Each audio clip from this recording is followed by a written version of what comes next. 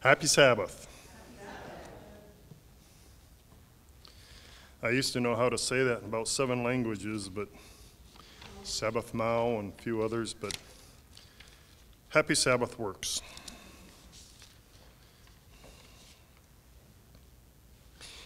Evidence. The available body of facts or information indicating whether a belief or proposition is true or valid. Evidence. Anything that helps to prove that something is or is not true. I didn't write down the sources. There was a couple of dictionaries that were on Google, and one of them had the source there, it was a Cambridge or something. The other one didn't, so I didn't put it down for either of them, but you can look it up. Evidence. What do you think of when you think of evidence? Proof. That came up from the thesaurus there. Evidence, proof. I remember when I was young, one of my friends told me, "You can't prove anything." I said, "Yes, I can. I can prove this hurts," and I punched him. And he says, "You can't prove that that hurt. You can just judge by my reaction that maybe it did. But you really can't prove anything," and I gave up on him. I couldn't prove anything to him anyway. What does it take to prove something to you? What is proof? You know, there's a text, Hebrews 11:1. And in my Bible, just a second, got my markers in the wrong spot. There we go. Hebrews 11:1 and King James says, "Now faith is the substance of things hoped for, the evidence of things not seen." Faith is evidence of things not seen. In my Revised Standard Version, it says, "Now faith is the assurance of things hoped for, the conviction of things not seen." Faith. If you know me much at all, you know that I've talk about faith now and then, and probably because I've had a struggle with faith all my life. I felt like my faith wasn't quite where it ought to be.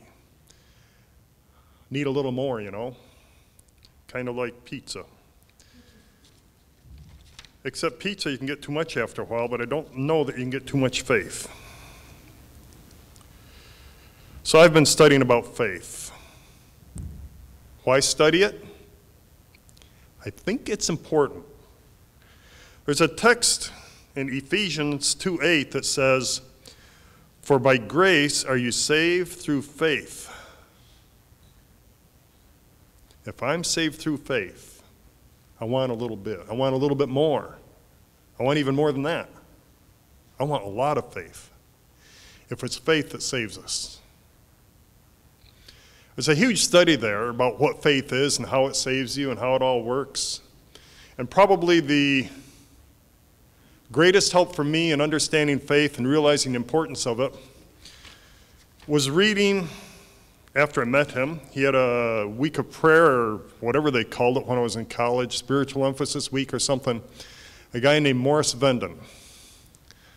And when he talked about faith, it made sense. And I can't say that he said anything to me that I hadn't heard before, but he put it together so that it made sense.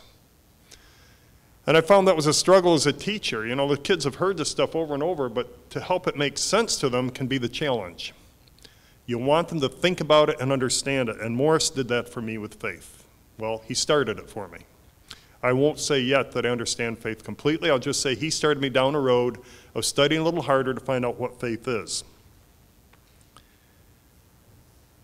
By grace you are saved through faith, and that not of yourselves, it is a gift from God. Well, if it's a gift from God, and I come up a little bit short, whose fault is it? Mine. I don't think there's a limit to that gift. There's another text in Romans 12:3 that finishes by saying, God hath dealt to every man the measure of faith. I don't think those measures are all identical. I think it's kind of like that day that he was he told the parable about hiring a bunch of workers, and he had these guys come out early in the morning, they started working, some more came in later and more later, and they weren't getting a job done apparently, and they got guys coming in all day. And at the end of the day, he paid them all the same. Who would say that's not fair? Anybody there before noon? Anybody reading the story, but not those that got there late. Well, they might have said it too, but smiled. God gives us all a measure of faith. How much? How much faith do you have? I've asked myself that several times. Have I let God give me all the faith that He wanted to? How much faith do I have? It's kind of hard to measure. You know, in Sabbath school class, in the lesson this morning, we're talking about where our treasure is. You know where your treasure is? For me, it's kind of easy to figure out. Look and see what I do with my 24 hours a day. I can kind of measure where my treasure is by where I put my time. But how do I know where my faith is? Well, a little bit by where I put my time also, I believe. But also,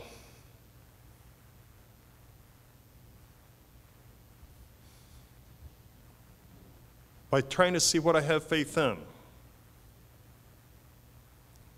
What is the limit? I have faith in a lot of things. I spent my week putting my time into something that I hope works. See, a couple of weeks ago, I was coming back from Wenatchee, about 3 or 4 weeks ago, and the clutch went out of my truck up in Quincy. You know where Quincy is? That white trail road or something that you can miss Quincy by going south and up and save some time. I was on there, and I went to put the clutch down, and I felt a funny little feeling, but the clutch didn't disengage. There was a little chunking feeling noise.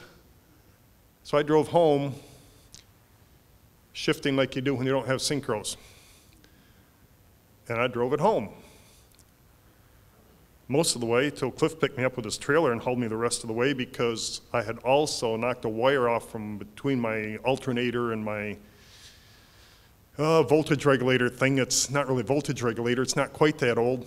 Oh, this is my truck's birthday. I'd have you sing, but probably don't have time this morning. It's its 50th birthday this year sometime. And I dropped the engine when I was pulling it, so I landed upside down. I had to replace the carburetor too. I'm putting new clutch in. Got a couple of parts for the carburetor I got to put on it. You've heard me say before, if you've got a Ford, you'll be a good mechanic. You got to be. And I have faith.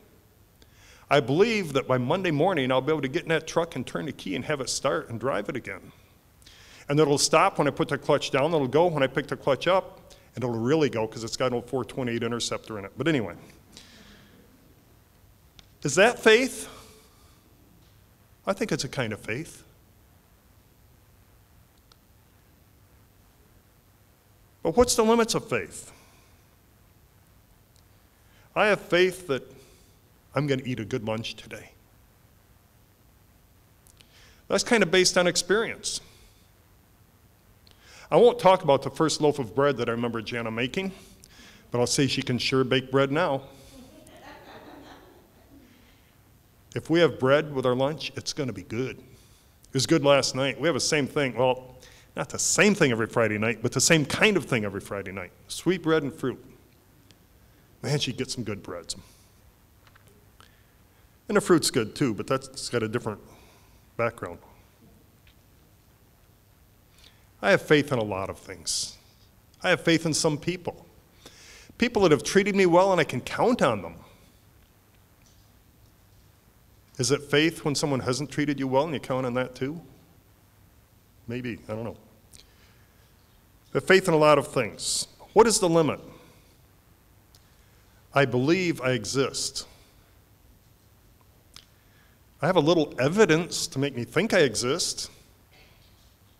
Things have hurt me a few times. Things have scared me a few times. Things have made me happy a few times. I've bumped my head a few times.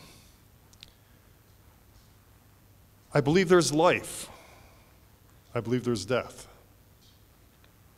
I believe there's happiness. I believe there's something they call chance or luck, usually based something on some choices we've made. I believe in creation. I even believe in 7 days of creation, if you count the Sabbath as part of creation, and I think he created it for us. Says he did. People say, well, probably it was 7,000 or 7 million years. You know something? If he could do it in 7 million years or 7 billion years, he could do it in 70. If he can do it, you can do it. 7 days is okay with me. And it must have been kind of a fun 7 days. But I'd hate to think of those fish swimming around in the ocean for 7 million years with nobody to catch them.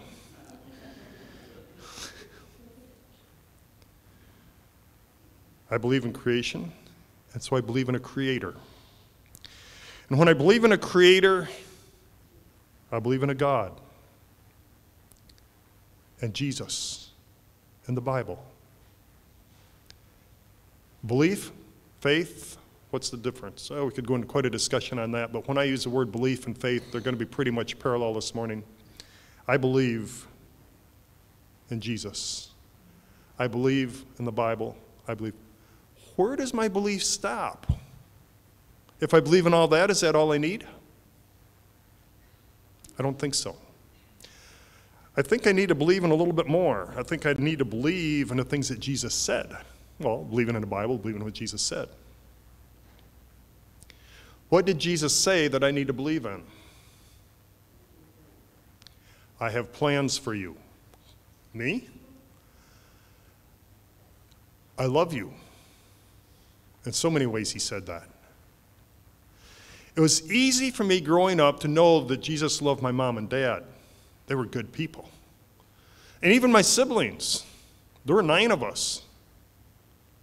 And I'll have to say that the other 8 all looked good to me compared to what I knew about me. I could understand Jesus loving all of them. But it was harder for me to accept that Jesus loved me because I knew things about me that I didn't let anybody else know that weren't good. My little secrets, the little things about me that weren't as good as they should be. So it was harder for me to have faith that it was all for me too, not just for everyone else. And I think we all have to go through a hurdle of some kind of discovering that God loves me. They try to teach us that. What's the first song you remember learning? I'll bet it was for a lot of you, Jesus Loves Me.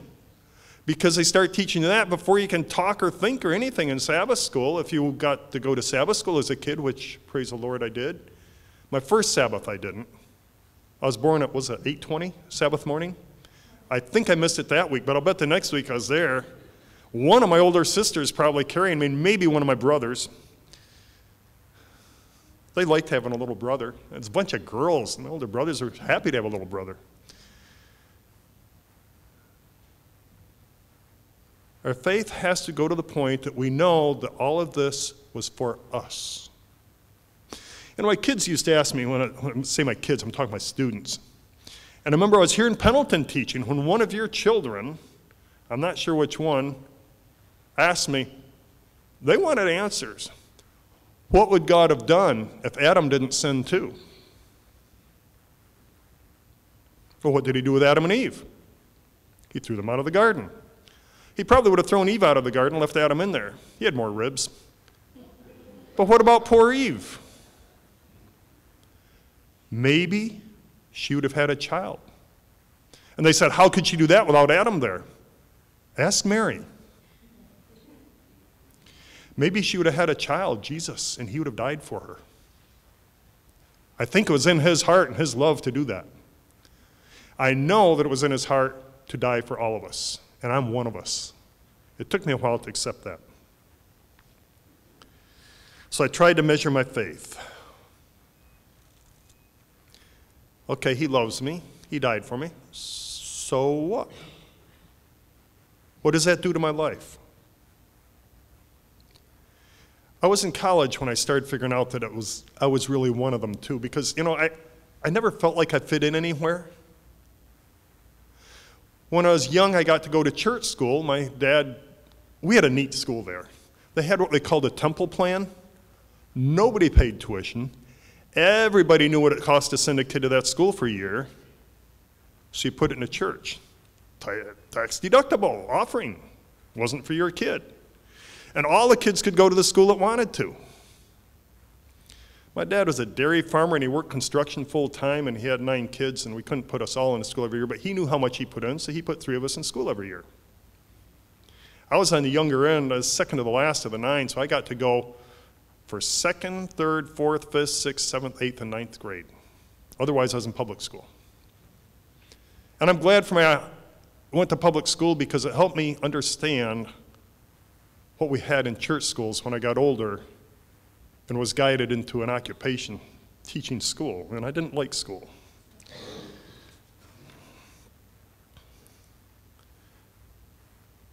But in college, I started realizing knowing that God loved me wasn't the end. It's the beginning. If God loves me, and I love him, what's that mean? And reading his commandments and listening to what he had to say to the disciples and everyone else. We're talking Sabbath school class this morning, and I never had a voice come to me and say, Lenny, I was Lenny until I was 20. Lenny, you need to be a teacher. If I'd heard that voice, I probably would have run further than Jonah. But I did know that I should find a way to serve God. And there was reasons I knew that I couldn't be a farmer, but I didn't know what I could be. And I prayed about it and wondered about it, but I knew I needed to serve God because I loved him. I didn't understand what he said exactly when they asked him, what's the greatest commandment? And he says, love God. And then without them asking, he says, and the second one is like it. Love each other. But I learned about that over the years. Because I love God, I became a teacher. I learned to love others, and what a life. There's nothing easier to like than kids. Sorry, old folks, you're okay, but you were kids once. But it's awesome to be able to work with and teach kids. It was an awesome life that God had planned for me.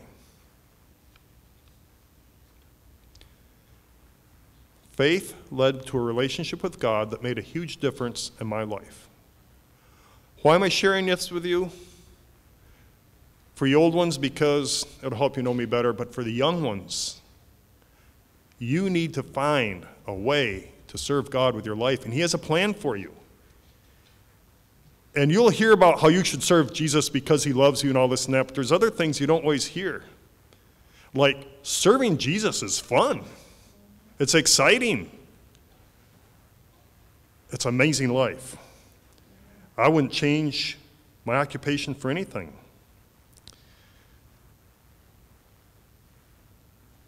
So the plan of salvation, God's love, it was very specific for me. Did I ever hear his voice? No. Yes. Not from him, but from Morris Fendon. A lot of different teachers, parents, and from a book. This Bible doesn't look very good, but it's pretty good. If you look inside, at the outside, it's kind of, like I hope to be. I hope the inside's better than the outside.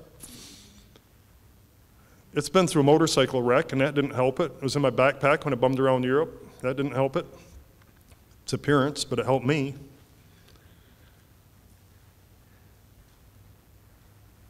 Has my faith changed me? Yes.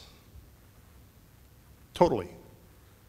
From what I might have been to what, praise God, I was allowed to do with my life.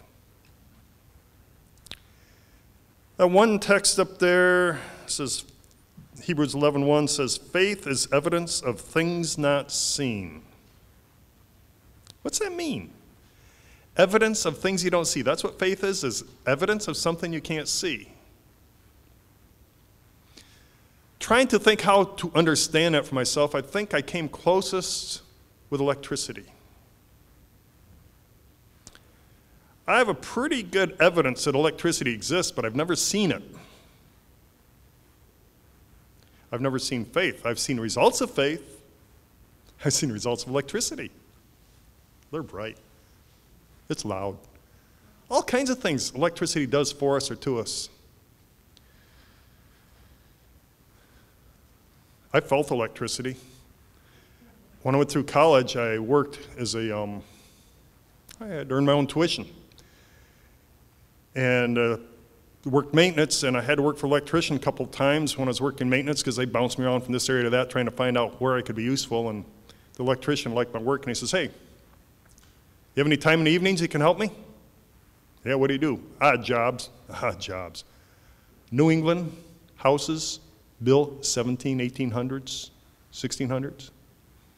They had bathrooms and plumbing by the time I got there, but when I was working my way through college, I had to help wire these houses.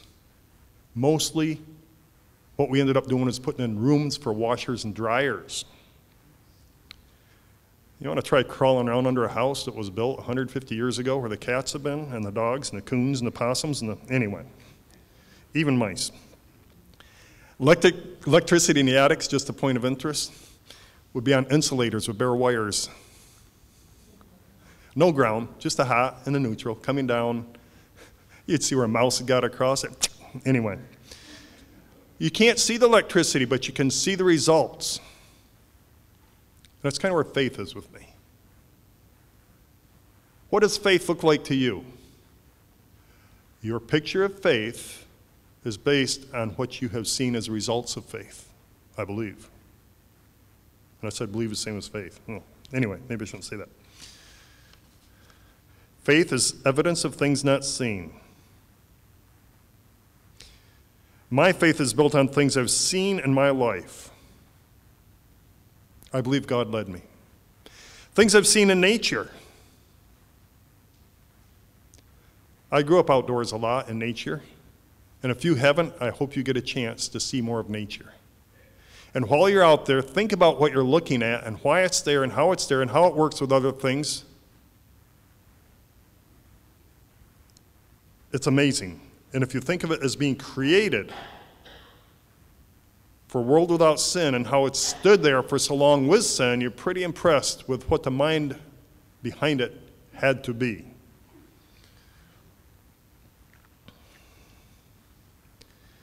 Things in nature, awesome to look at. Our parents' love and their care in my life. These are things that I see that give me faith. Guidance in decision making. You know, some decisions are pretty easy, but it was pretty hard for me to buy a Ford truck. I was looking at a Chevy truck that morning in Walla Walla. I was back there finishing up college so I could start teaching down in Veneta, 1978. And I'll go and look at this Chevy truck. Guy says, sorry, I can't start it, there's no battery in it. Well, I had a cure for that. I had a battery in a car I could take out and put in it, but I didn't bother. He went to check something, and I pulled the dipstick. When I pulled the dipstick, it caught. I thought, that was weird, because it wasn't caught like as metal to metal. It caught like, and I looked at the end of it, and it was kind of like tar on it, sticky stuff. So I put the dipstick back and met him when he was coming back in. I said, I think I'm going to look for something else. He said, what's wrong with that? I said, are you mechanical? Well, yeah. Let's pull the dipstick. And I kept going. And I get to Gianna's house where I was visiting, kind of an attraction there. And she has a brother, George, and he says, I found a truck for you. And he had this weird look, and I said, a Ford? He says, yeah. I went and looked at it and bought it. But there was guidance in areas of my life that were really important, not just what kind of truck to buy. Do it really matter to God if you buy a Ford or a Chevy or Dodge? Yeah, if he wants to be a mechanic. But anyway. Some things mattered. I had a hard time in college because I was through my sophomore year and coming back, and I didn't even enjoy dating much. I mean, the girls I couldn't find one that I could imagine living with for the rest of my life. either I didn't want to live with her, I didn't think she would want to live with me or something. It was, Lord, I'm leaving college for a year, going as a student missionary, and when I get back, guide me. On the way to be a student missionary, I had to stop in Hawaii, and a bunch of student missionaries got together there, and we met at the Adventist Book Center that morning. She walked in. I didn't recognize her for what she was. She did me, apparently, and it went from there. But he guided. Gianna has been a wife to me that anything good you know about me wouldn't be as good as it is and might not even be there if I hadn't had her behind me all the way through. It's important to have the right spouse. It's easy to make a wrong decision there. It would have been for me anyway. My occupation, school teacher, yeah. Farm boy goes to the Pacific to do building and maintenance to make me teach. The college finds out somebody's got to go over there and teach. Quaile can't teach. We will pay your round trip. They didn't pay any of mine. I had to pay it all myself. But nobody came. I had to teach. And by the end of the year, I told the Lord, Lord, you need principals out here. I don't know what to do with my life. I'll train to be a principal out here. If that's not supposed to happen, stop me. If it's supposed to happen, help me along. He helped. I could tell you story after story about things in my life that to me is evidence. What is evidence? Faith is evidence. My faith is based on things God has done in my life. You can look at it and listen to it and say, so he meets a girl in Hawaii and he likes her and they fall in love and they're happy ever after. Oh, so what? No. You can't say that to me and have me believe it. So how much faith do I have? Not quite enough. And that's okay too, because God still loves me and will do things for me. There's a text in Mark 9:24 that's on the front of your bulletin.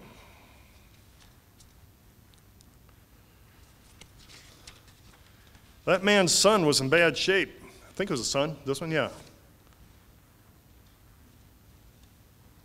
And he wanted him healed, and Christ said he needed faith. And the man says, Lord, I believe. Help my unbelief. Lord, I believe. Help my unbelief. I think that's where it's at. I can't prove to you that God exists. I can't prove to you that God loves you.